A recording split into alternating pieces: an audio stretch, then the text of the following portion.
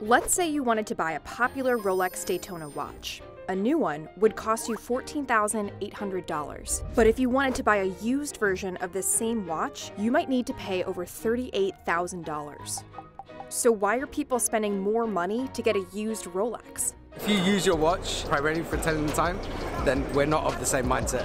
Here's why the used watch market is booming, and what Rolex is doing to get in on the action. This is the economics of used Rolexes. Experts suggest that it takes about a year to make a Rolex, and waitlists for new watches can last months to years. And because of that, these days you can't walk into any Rolex store, any Rolex dealer, and just get any watch that you want. For the past few years, as demand has increased, Rolex has not been able to keep up with that demand. Their production just can't match the number of people that want a Rolex. If you've got $10,000, $20,000 to burn, you really want a watch, you're probably gonna go to the resale market because the watch that you want is gonna be available there. And so the prices on the resale market have then gone up because there's more people going to that market. 29% of collectors reported paying more than retail price for their most recent pre-owned watch, according to a report from Boston Consulting Group. And 40% said that one of their top reasons was that they were able to avoid long waiting lists in the first-hand market. This has created a boom in the secondary market. Pre-owned watch sales reached $22 billion in 2021.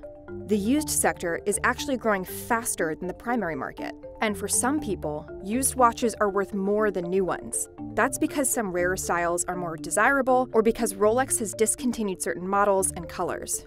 An older model Rolex can have a patina, it can have some wear marks, and so those kind of personal details, those kind of personal age marks, those are things that collectors might want. There is also a bragging rights thing where if you have a Rolex from the 70s or the 80s, you're able to say it's from this era, it's, 20, 30 years older than I am, and that is just kind of cool to collectors in a way. The market about a decade ago was softer than it is right now. Back then you could sell a watch and get a return on it, but you could also sell a Rolex and it could have depreciated in value and you could lose money on it. These days, you now will likely make more money off of it if you sell it on the resale market. Much of the success of the used watch market is due to the rise of online watch resale marketplaces over the past decade.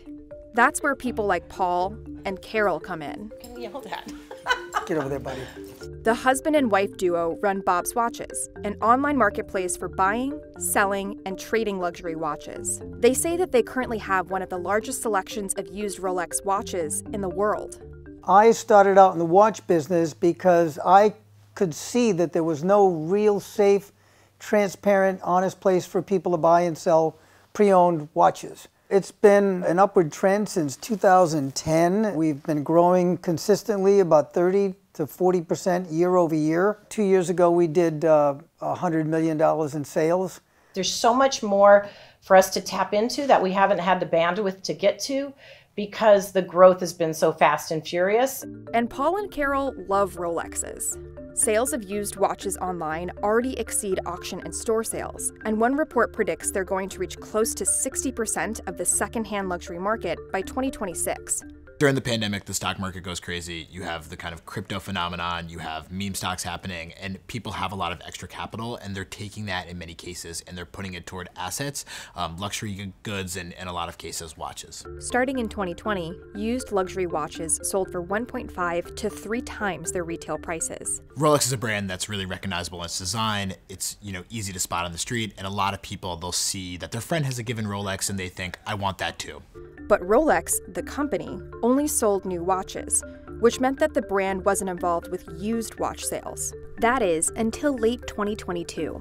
Rolex opened a certified pre-owned program for its used watches. Retailers can send used Rolexes that are at least 3 years old back to the watchmaker. The certified pre-owned program verifies that a watch is an authentic Rolex and works properly. Then, retailers can sell the watch with an official Rolex certificate. The program is already active in one retail chain in 6 different countries. Another chain of official Rolex retailers in the US will enter the program this May. Buying a watch with Rolex certification could be a draw for first-time buyers. You're buying a watch on the internet. It can be a little bit of a daunting experience. Of all the watches on our website today, almost 50% of them already have the original box and papers from Rolex. We've offered a CPO program, a certified pre-owned program now for almost 5 years. The only thing really new about it is that Rolex is certifying and doing the paperwork behind it. So I don't feel that there's any increased competition, but I do feel that the market is big enough for everybody to participate. Today, people buy Rolexes online the way that they might buy toilet paper, so it's really not a premium or specialized experience. There's still that consumer that wants to have that experience of going into a store, of being waited on, of kind of being shown watches from a glass display case and making it feel more special because they're buying something of such a high value. This certified pre-owned program means that Rolex can take a cut out of a market that it previously left untapped. But things might continue to shift for the luxury watch market. The used watch market is cooling down as sellers eager to make a profit have flooded the market with inventory. Recent data shows the number of Rolex watches available to buy secondhand roughly doubled from the beginning of 2022 to September of the same year. On those really coveted kind of brand name watches, so to speak, the ones that collectors talk about, the resale value has gone down a little bit. Resellers, people that watch that market, they do say that the prices have come back down to earth a little bit, but the volume of sales, the amount of sales happening, that still remains pretty high. We're seeing still a large number of transactions in the resale market. Your day in, day out Rolex is still retaining a lot of value on the resale market. You can still get a pretty good return for it. As with any resale market, there is a risk that the Rolex market can fall out at any time. 5 years ago, we might not have been talking about how crazy this market is, and 5 years from now, we might not be talking about how crazy this market is. The market is so large that to a certain extent, both things can be true.